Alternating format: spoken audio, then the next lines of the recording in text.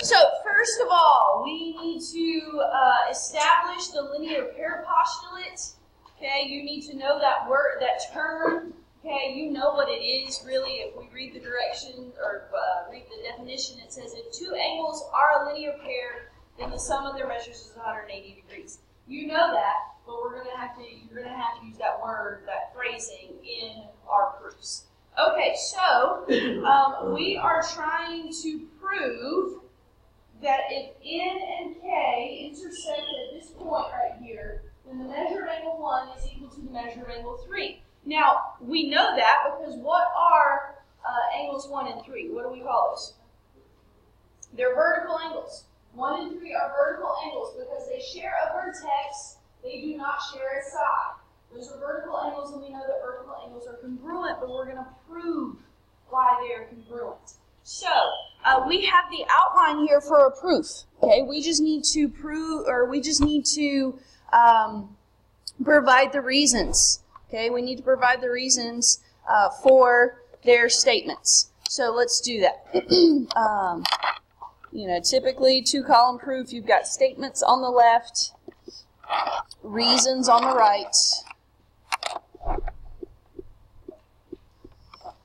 So, statement 1 says, since lines N and K intersect, angles 1 and angle 2 are a linear pair, so the measure of angle 1 plus the measure of angle 2 equals 180 degrees. Well, the reason for that is what's at the top of this page, the linear pair postulate.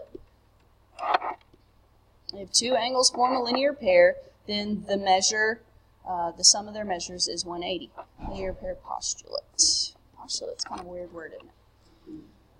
Okay, statement 2. Since lines N and K intersect, angles 2 and 3 are a linear pair, so the measure of angle 2 plus the measure of angle 3 is 180 degrees. Well, that is also the linear pair postulate. You can write it again, you can put the little quotation, whatever you want to do.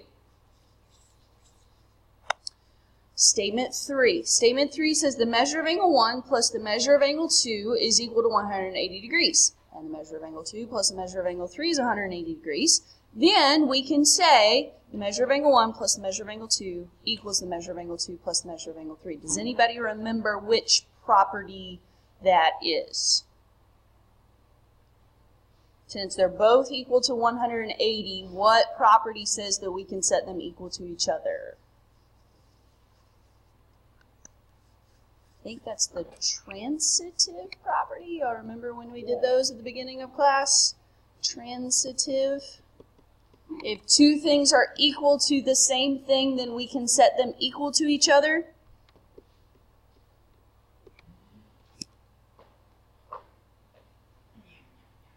Okay, so then if the measure of angle 1 plus the measure of angle 2 equals the measure of angle 2 plus the measure of angle 3, then what allows us to say that the measure of angle 1 equals the measure of angle 3? What do we do? What do we do from this statement right here to get to that right there? What happened? Subtraction. We subtracted the measure of angle 2 from both sides, so it disappeared. We've done some proofs already. We're just adding to it. Okay? That's the subtraction property. Okay, so all of those statements were correct. Then part B says write an argument to show the following. If lines N and K intersect at the point shown, then the measure of angle 2 is equal to the measure of angle 4. So it's the same idea, right? But instead of 1 and 3, we're talking about 2 and 4. So can't we use the same outline that they had and then just use the angles that are more helpful to us, right? So if we're trying to do 2 and 4, then we should probably talk about, what, 1 and 2 being a linear pair and 1 and 4 being a linear pair? Or we could do 2 and 3 and 3 and 4, okay? It really doesn't matter as long as 4 is involved and 2 is involved. Okay, so pretty much I'm going to take their proof and I'm just going to change the numbers of the angles. Okay, so I've got my statements and reasons.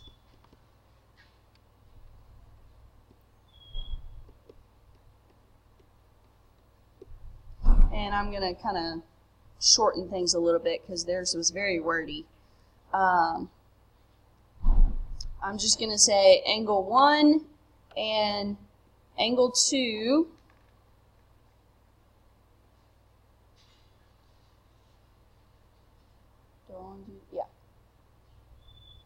Yeah, 1 and 2. 1 and 2 are a linear pair.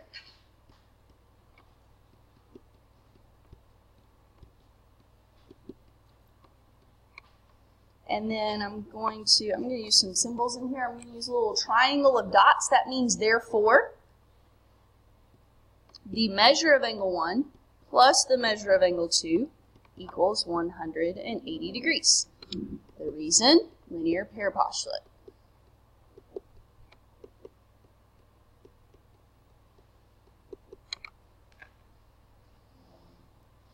Okay, that's my first one. My second one, I need to connect 1 to 4. Okay, angle 1 and angle 4 are a linear pair.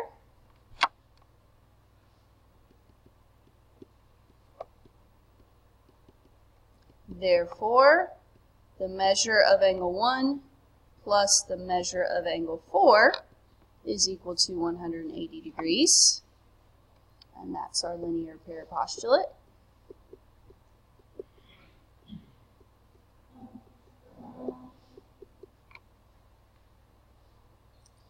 Okay, their statement 3 is going to be the same as ours, except we've got different numbers. Since measure of angle 1 plus measure of angle 2 is 180, measure of angle 1 plus the measure of angle 4 is 180, I can set those equal to each other.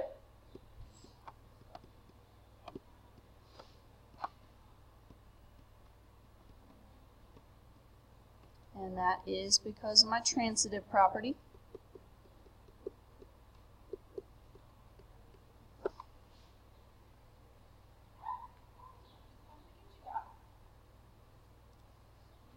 And then number 4, if we subtract the measure of angle 1 from both sides, then we are left with the measure of angle 2 is equal to the measure of angle 4, and we can do that by subtraction.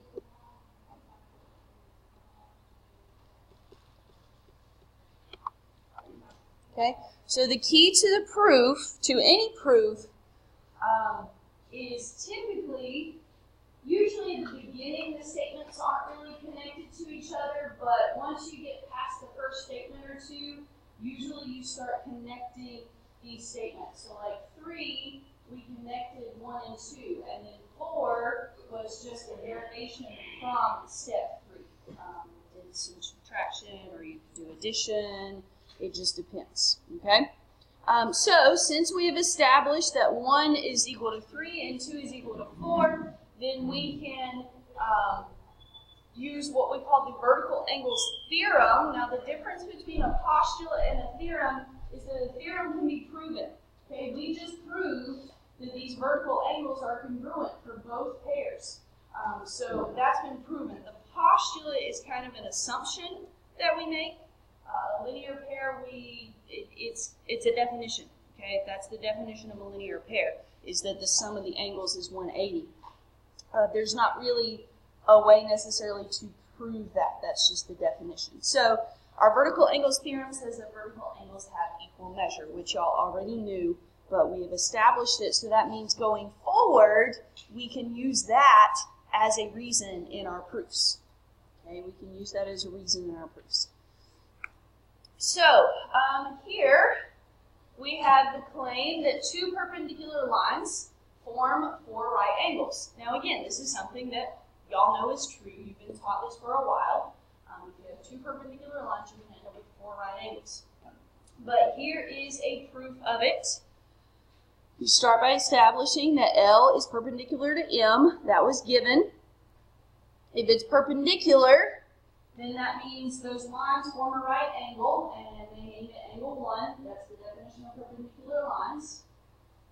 3 says the measure of angle 1 is 90 degrees. That's the definition of a right angle. If it's a right angle, then it has a measure of 90 degrees. Here is our vertical angles. Okay, 1 and 3 are vertical angles. We established that previously. And so since they are equal to each other, and 1 is equal to 90, then we know 3 is equal to 90. Then they go and they say that, so we've got 2 of those angles are 90 degrees. We've got 2 more to prove. Okay? 1 and 2 are a linear pair. So therefore, the measure of angle 1 plus the measure of angle 2 is 180. What is the reason for that? We've got to fill in that reason. Why can we say that the measure of angle 1 plus the measure of angle 2 is 180? The linear pair postulate. Okay? The linear pair postulate.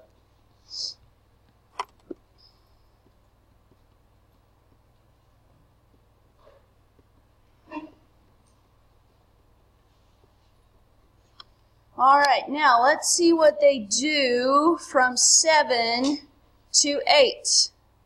Okay, let's see what happens from 7 to 8. Ignore this 90 degrees for a second. How did they take this statement and turn it into this one? How did they go from the statement in number 7 to the statement in number 8? What happened? They subtracted. Measure of angle 1. Measure of angle 2 is by itself now. The measure of angle 1 had to move, but the only way to move it is to subtract it. So the reason for number 8 is subtraction property.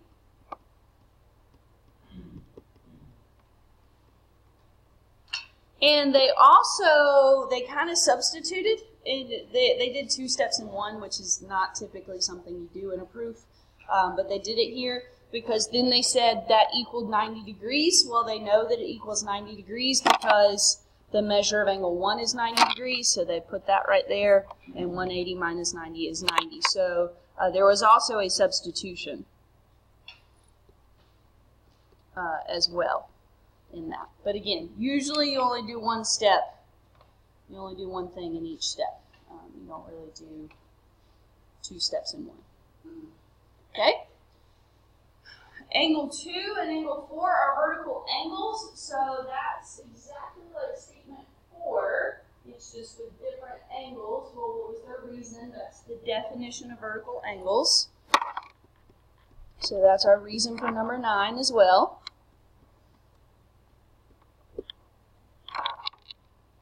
Kind of abbreviating here, definition of vertical angles. The measure of angle 2 is equal to the measure of angle 4. That's statement number 10. Well, that looks just like statement number 5, and the reason for number 5 was the vertical angles theorem. If you have vertical angles, then those vertical angles are equal to each other. And most of the time I abbreviate theorem THM. It's very common. Number 11, then all of a sudden they jump to the measure of angle 4 is equal to 90 degrees. Well, why can we say that? We know that 2 is equal to 4. Well, where did we establish what 2 was equal to? In statement 8, 2 is equal to 90 degrees. So what did we do here? I wish they had flipped this around, but they substitute. Okay? 2 is equal to 4, and then we say 4 is equal to 90. They substituted the 90 for the measure of angle 2.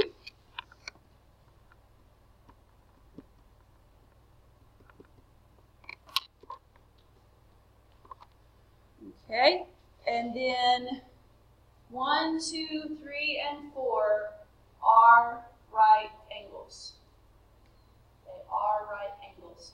Well, that is the definition of a right angle. If your angle is equal to 90 degrees, then you call those right angles. So that's the definition of a right angle.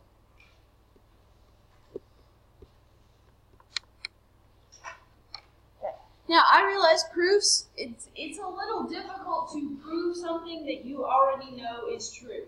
But I'm going to be honest, the way that this would show up on a quiz or on a test is you're just going to have to kind of